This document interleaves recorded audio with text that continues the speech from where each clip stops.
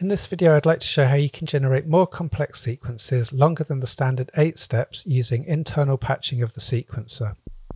The Kali oscillator is already patched into the dual low-pass gate VCA, which is being controlled with an envelope. The sequencer gate 1 output is patched to the envelope gate in, and the CV output is patched to the Kali exponential in.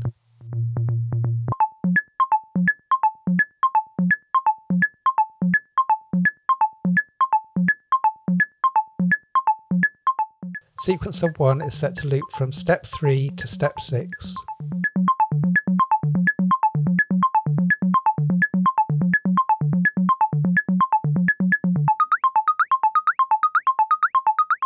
The direction button reverses the direction of the sequence.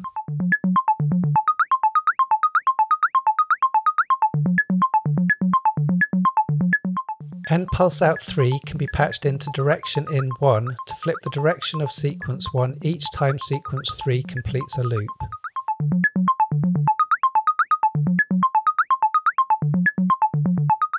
End pulse out 2 is patched into the reset in, which sets all sequences to step 1 whenever sequence 2 completes a loop.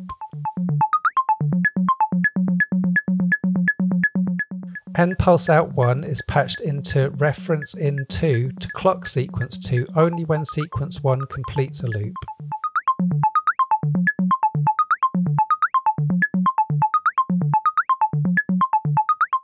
For more variation, the 1+3 CV outputs could be used.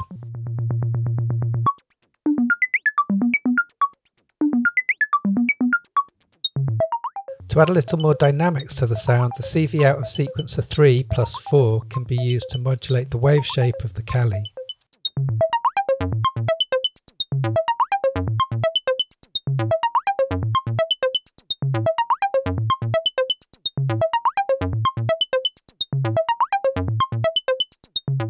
The spare CV outs could be used to control other modules. Here I'm going to use CV out 3 to control a second oscillator patched into the linear CV input of the Kali.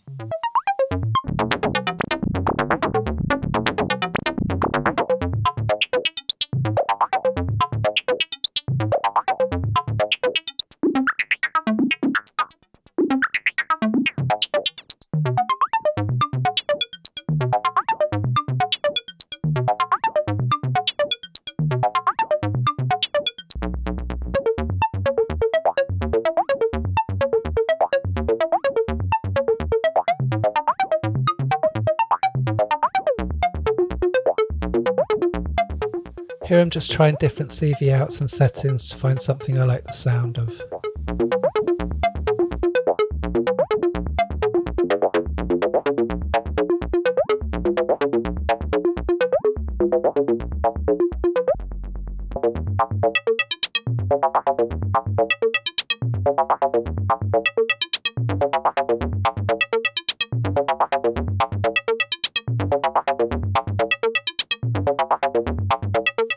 And then using the reference out of the sequencer, you can sync up a drum machine or another sequencer to add some beats or percussion.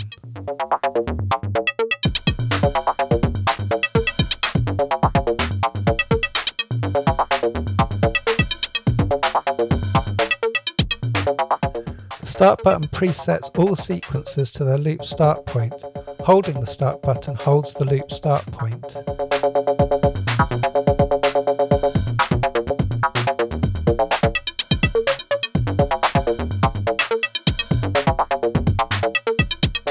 The expander strobe buttons also set the individual sequence to the loop start point.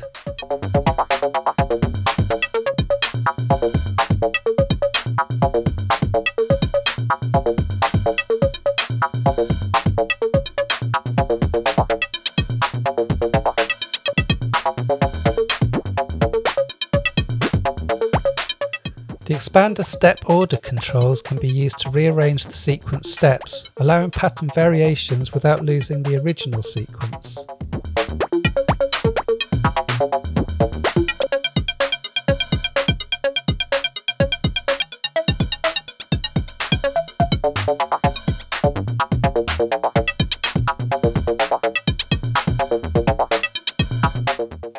So there you go, this is a quick example of how you can use internal patching to create more complex, longer sequences. Of course, there are many other options to explore, but this should give you an idea of some of the capabilities of this sequencer.